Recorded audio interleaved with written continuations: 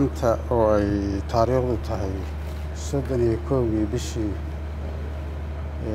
toddobaad waxaa booqasho noogu yimid wafdi uu hogaaminayo SRSG-ga Ambassador James Swan iyo wafdi ballaaran oo la socda oo UN-ka ah oo hay'ado kala duwan ah runtii waxaan ka wada hadalnay arrimaha xaaladaha guud ee dalka ka jiro ay ugu horeeyaan arrimaha samafalka abaaraha iyo barakaca iyo sidaas oo kale in gurmad degdeg ah loo suubiyo dadka soo barakacay iyo abaaraha wixii laga qaban karo laga qabto waxaan kaloo ka wada hadalnay arrimaha security-ga amniga oo soo kordhay labadan beri culeysyada iyo dagaalada ka soo cusbaanaaday deegaanada koonfur galbeed sidii goonida xuduudka borderka xuduudka Itoobiya iyo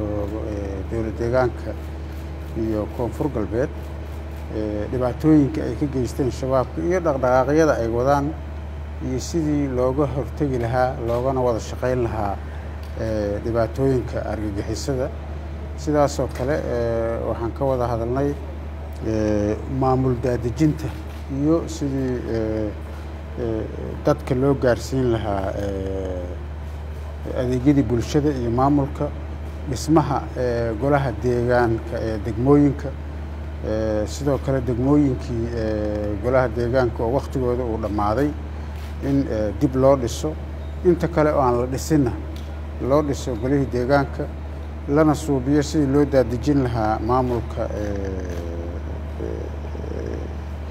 nidaamka federaalka ah ayaan ka wada hadalnay sidaas oo kale waxaan ka wada hadalnay horumarinta dowladnimada iyo wada shaqaynta guud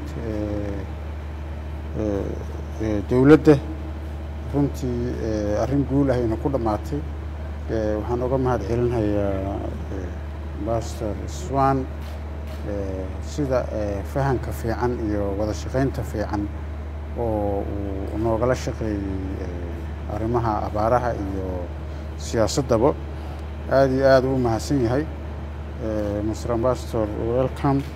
I'm pleased to be here with you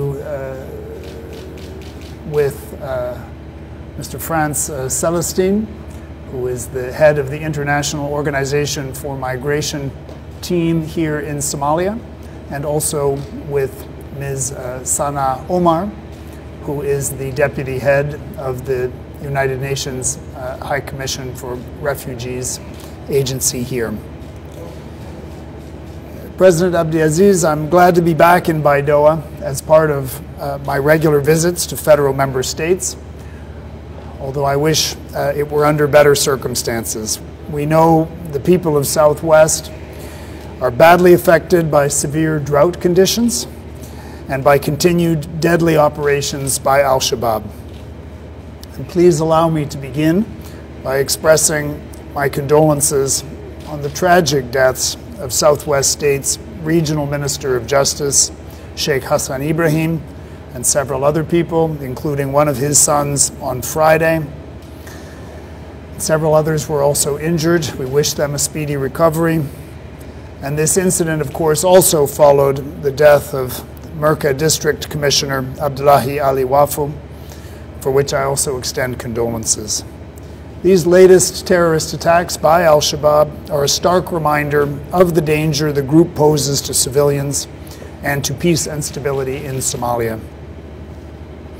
In our meetings this morning, President Abdiaziz and I discussed a range of local and national issues of importance. We exchanged ideas on how best to advance Somalia's peace-building processes and state-building processes now that a new federal government leadership is in place. We agreed on the importance of a deep collaboration between the federal government and federal member states to advance progress on national priorities.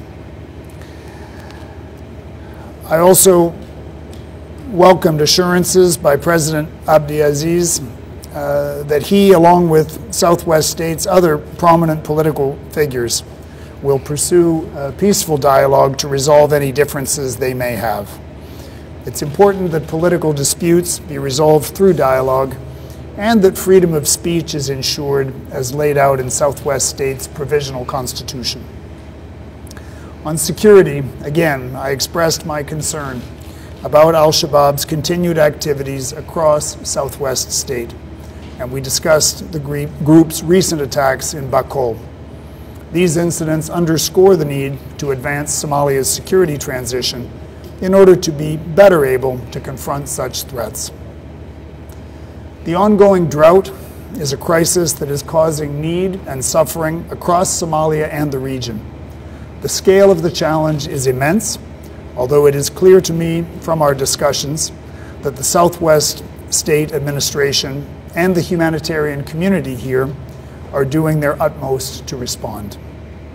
In this respect, we discussed the importance of access to remote areas, as well as the increasing inflows of internally displaced people in Baidoa and other urban centers in Southwest State.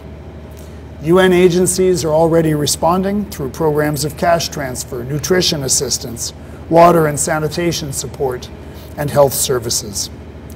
But the situation is dire, and more needs to be done. To this end, the United Nations continues to advocate with the donor community for the mobilization of more resources to meet this challenge across the country and here in Southwest State. I would like to close my remarks by thanking President Abdiaziz and his team for their consistent and constructive engagement with the international community and partners on the key political, security, development, and humanitarian issues affecting communities in Southwest State. Thank you again, Mr. President.